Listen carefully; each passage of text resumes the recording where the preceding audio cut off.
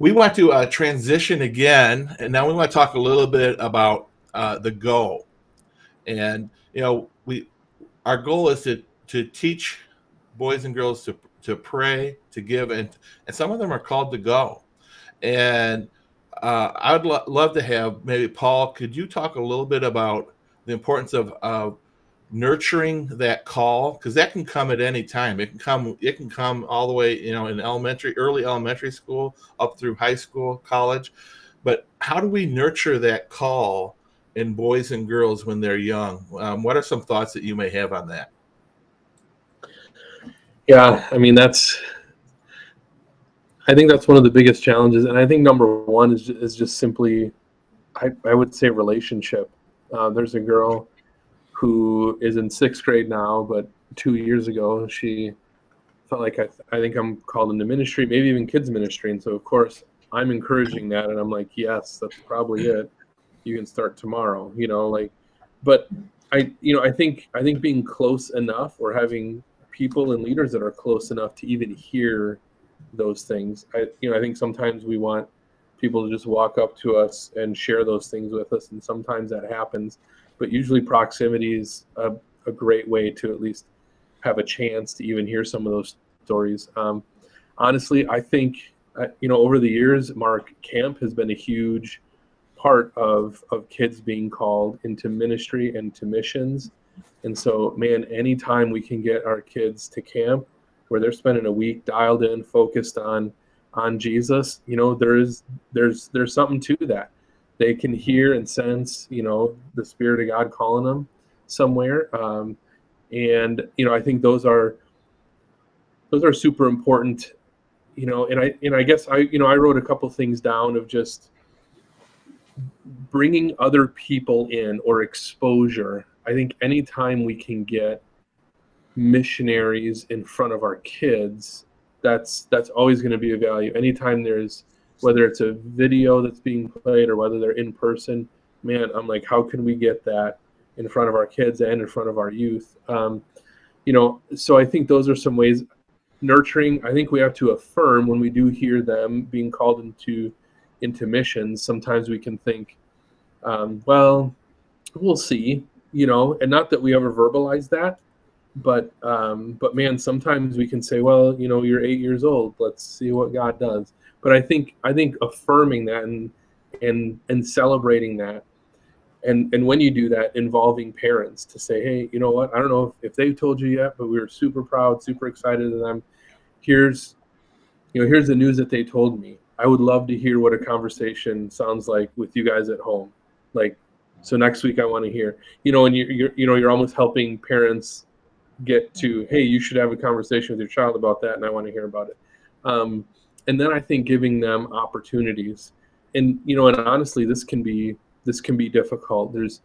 There are many ways, and maybe involved in the giving part where they can practice that or live that out. But gosh, we're trying to think of ways to get our kids serving as early as possible. And so,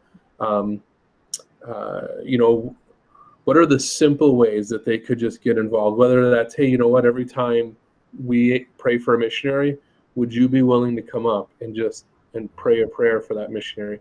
Talk about fostering a heart, in that child. And honestly, it helps, and it puts in front of the other kids a peer who is not only excited, but actually feels called. And I think that's a very powerful thing.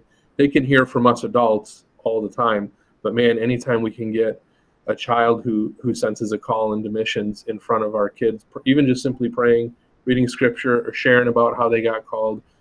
What do they say? In order to change culture, you have to tell whatever culture you want to establish. So we want to tell stories about being called into missions. We want to ask questions of, hey, have you been called into ministry or missions? And then we want to celebrate when that happens. And so I think those are 3 simple ways that we could kind of create a culture of that. And one thing I'd add to that, I think I love that celebration and trying to figure out ways that when a child hears God give them a dream, that we as adults get out of the way and help them see that happen, instead of being the bottleneck in what God is trying to do in them and through them is saying, how can we nurture that call, and how can we help them, and how can we affirm what God is saying in their heart? Because obviously, maybe they're 10 years old, they're probably not going to go to China, at 11. Right. It's probably not going to happen. But but maybe God's called them to help a neighbor.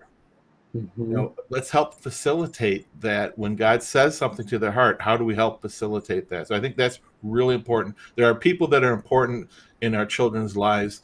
Parents are super important in helping nurture that call. Children's pastors, children's leaders are important in helping nurture that call. The lead pastor is super important in helping nurture that call. Even that passing off of the child from children's ministry to youth ministry is saying, hey, Billy's got a call of God on his life, and just reaffirming that.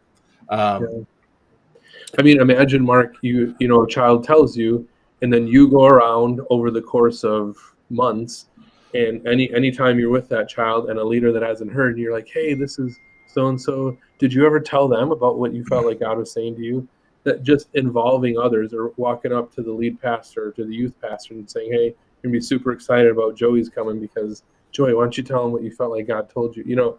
I mean, you're constantly involving other people to promote that idea of being called. And man, that's tough to argue with. You can't argue with someone else's call. You know what I mean? And it's a really powerful thing when it's a child. Yes, absolutely. And so, and us praying for them, and praying that God would just continue that call, because how it is. The seed falls on the ground. Thorns are going to grow up. Yeah. It may become, the ground can become hard. We have to help nurture that seed and water that seed.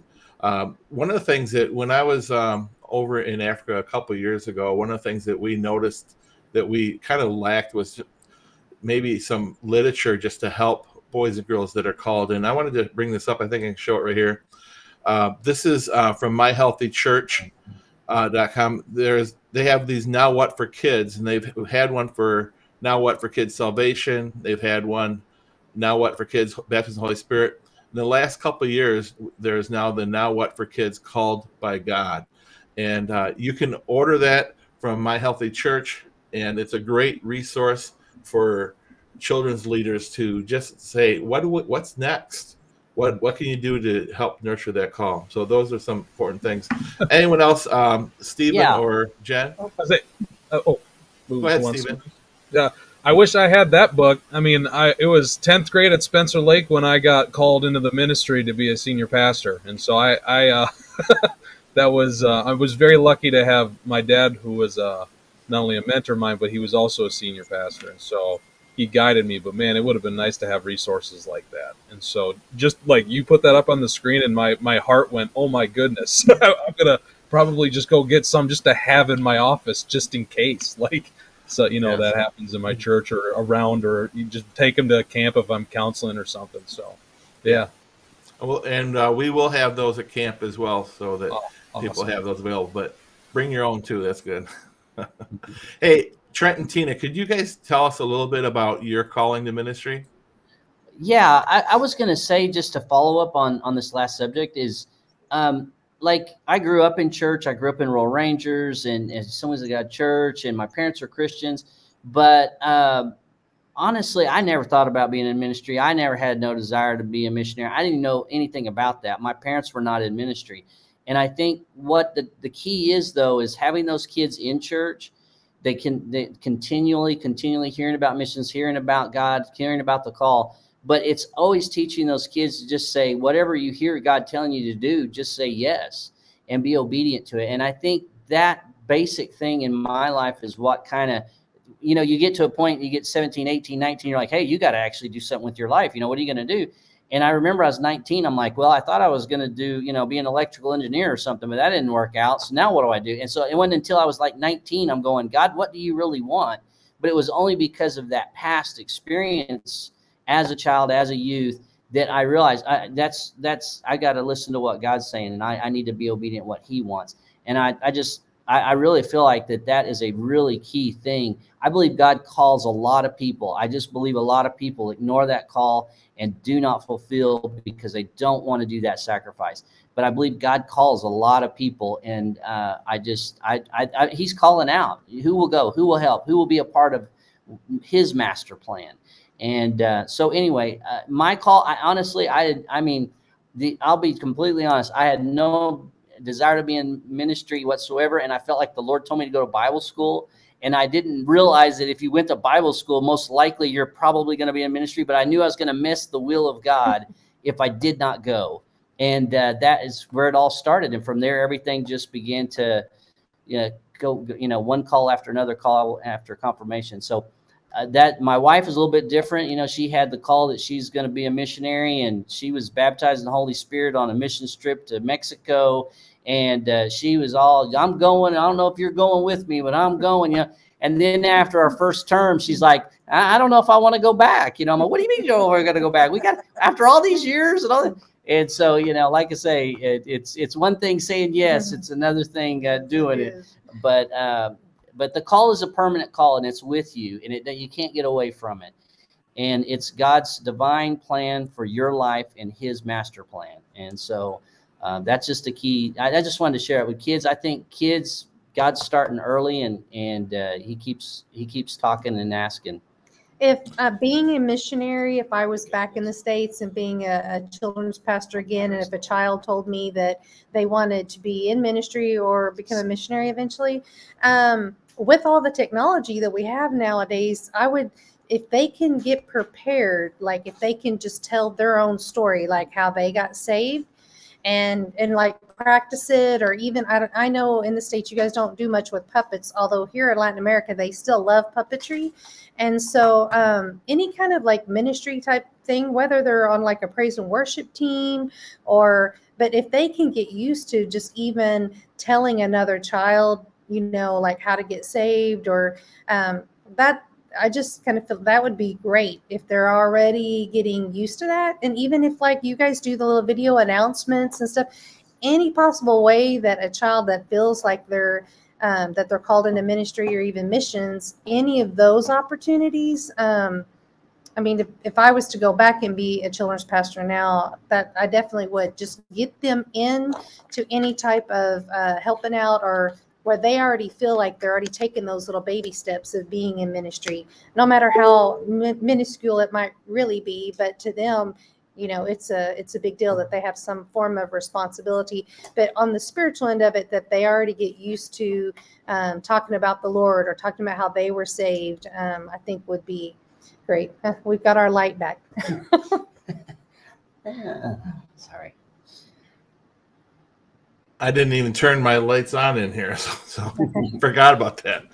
One of the things that I think is really important for us is to give kids just the opportunity to have time to hear from God, and to spend time in prayer with kids, and to spend time where they can actually hear what God is saying. I think proximity is huge, and if they're in the proximity of God, He's going to talk to them. And we need to give them those opportunities. I think that's probably one reason why camp oftentimes is a place where a lot of people say that's where I was called by God. They spend more time at camp in the presence of God than they do a lot of other places. And I think God wants to call them in their bedroom. He wants to call them in their living room. He wants to call them in the church. He wants to call them in the gym while they're at school, wherever it is, just spending that time listening to Him.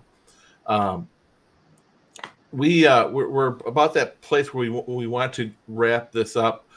We talked about developing and cultivating that heart of compassion and for those that need to know Jesus. And I think, hey, Adair just joined us. Adair is my admin, and she might have a couple questions that she wants to join. She has been on the live feed for a little bit, and she just joined us.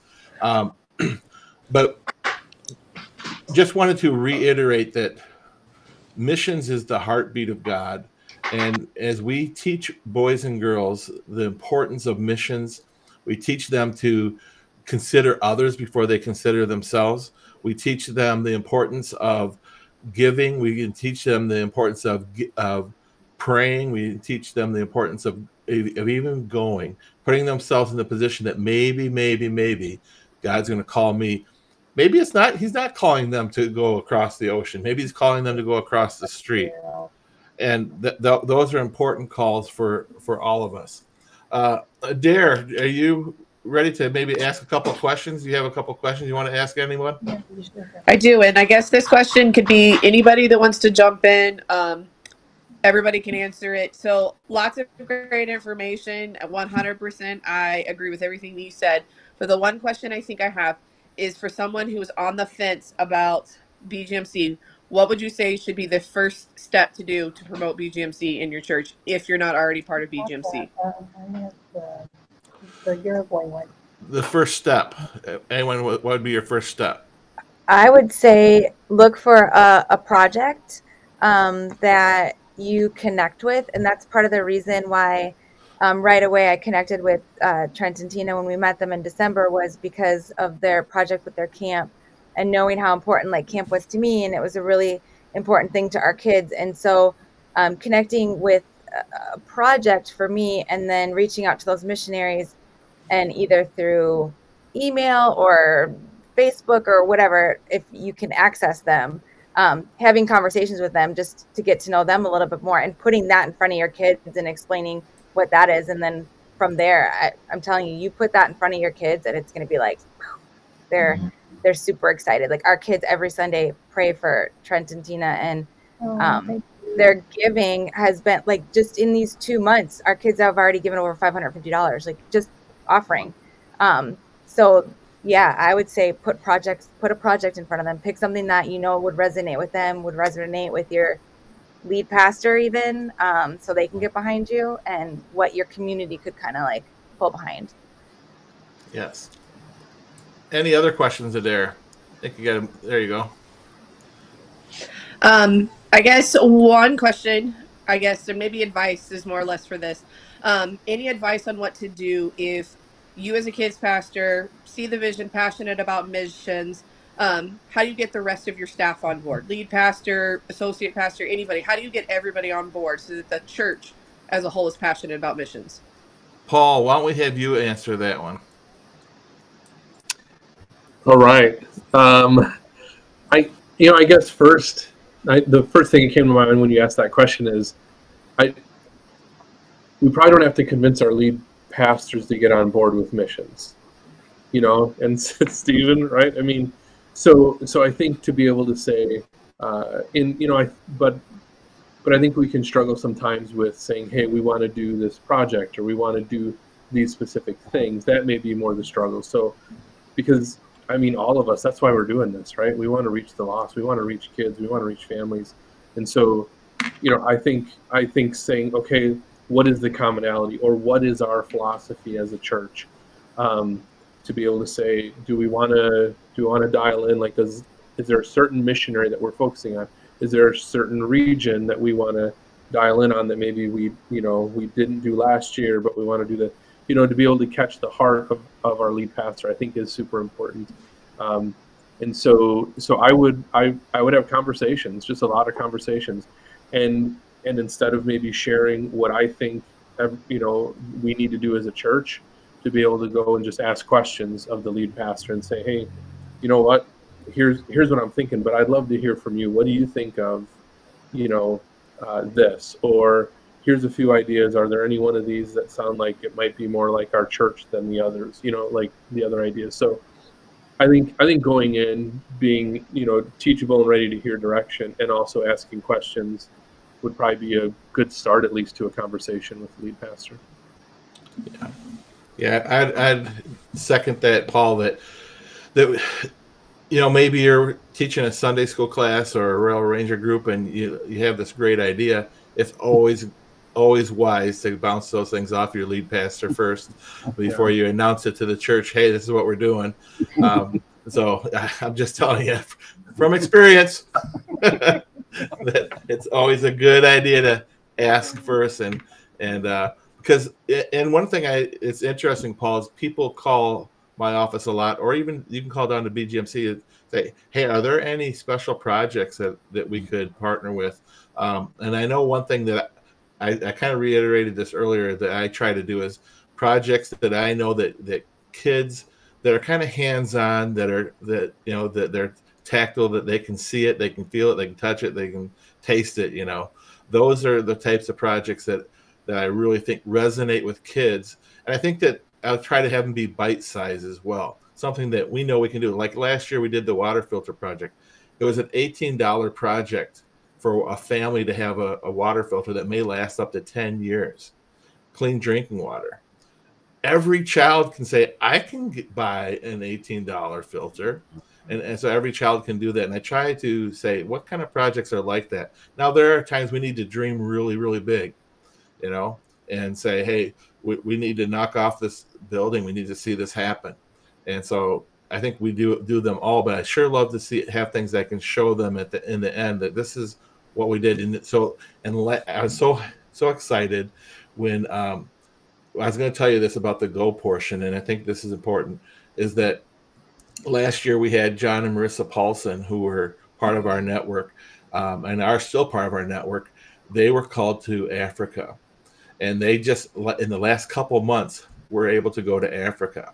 And in doing that, they have been able to be part of this water filter project. They sent us a video last week that we were able to show at Kids Blast of them implementing the water filter project in a village, and they're teaching them how to use the water filter, and then they're telling them about the living water of Jesus. How practical.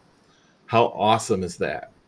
And so, Trent and Tina, one thing we'd love to see happen is that we're going to see pictures of boys and girls coming from all corners and areas of Uruguay to camp and learning about Jesus and being able to get out of the elements and not have to have rundown facilities or facilities that need touch-ups, that God's going to take care of this for you guys. And so we want to partner with you, and we want to show those pictures. We want to celebrate those wins, because when they see that, they say, hey, we did this. Let's do something else. Let's do something great and awesome for God. Amen. And, I like to think of missions in this way. I like to think of missions as that whenever I am sleeping at night, there's missionaries across the globe who are still working on God's behalf. And so when I invest in missions, the sun never sets on the ministry of God when I invest in missions. And when we teach boys and girls to do that, I believe that we are going to see a generation of boys and girls who are selfless. My goal is that they would be selfless and say, we need to spread the gospel, that we would fulfill our founders' dreams to become the greatest evangelistic force the world has ever seen. And we have to cultivate that in the heart of children. And so I just want to thank all of you for being part of this effort to do this. Everything from being a lead pastor to being a kids pastor to be a family pastor to being a missionary. You all been part of this. And so I'm so grateful for you for being part of this. I would love to lead us in prayer for just a moment, and as we close out tonight. Lord Jesus, I thank you for your heart, that you loved this world so much that you sent your son Jesus to die for us. Lord, I pray that as we send missionaries around the world, that we would love the people around this world enough that we would sacrifice in prayer, in giving, and some of us even going, so that we can see others know Jesus. Lord, I pray that whether we are working the nursery, we work in a midweek program, we work in children's church Sunday mornings, in outreaches, that we're always thinking that there are boys and girls that love you, that would love to partner with what you're doing around the world. Help us to be creative and crazy sometimes to see cool ways to raise money that will inspire kids to say, I can do this, and God can do this, and God's going to do this. We thank you in Jesus' name. Amen. Amen. Trent and Tina, I don't know if you know this or not, but maybe you heard this, but this last year, BGMC had their greatest year of giving ever to missions. Over $10 million, boys and girls gave to missions. And we're not looking backwards. We're going forwards. The Boys and Girls of Wisconsin Northern Michigan gave over $255,000 to missions, or $245,000 to missions. We're looking to go 350 this next year. Wow. Dreaming big. And so, Jen, we decided we're going to do something crazy and awesome if we do that. You decided we were going to do something, and all my kids on Sunday reminded me of that. So I'm thinking right now, Stephen, that maybe we need to bring that some chicken wings are in our future. I was like, oh, crazy and stupid. I got one for you. It's going to be in November, December. Right. I think Taco Bell mild sauce is hot. I would die. I'm so sorry. Yeah. Thanks, Mark. Hey, you could always do like a polar plunge for everyone along the lake. I heard that's ridiculous. Not that I've ever done that before, but Mark did. I did. I've done 2 of them. Done one myself. 2 of them. It had to saw through 2 feet of ice before I could get in the thing. So. It was cold, but it wasn't as cold as your stuff was hot, I believe, Steve. So, well, thank you all. If you guys all could stay on with me, but everyone else who's joined us, thank you for being with us. Coming up in our next Kidmin training to go, we have Carl Bastian, the kidologist, is going to be with us, and he's going to be talking about Kidmin basics. And so we're looking forward to that. Anyone who joins the Kidmin training to go before Carl teaches us coming up in April, you can have a 3-month all-access membership to kidology.org, a premier kids ministry site. So join up, be part of Kidmin training to go. We're excited to have you part of that. Thanks, everybody, for joining us, and have a great night. Thank you.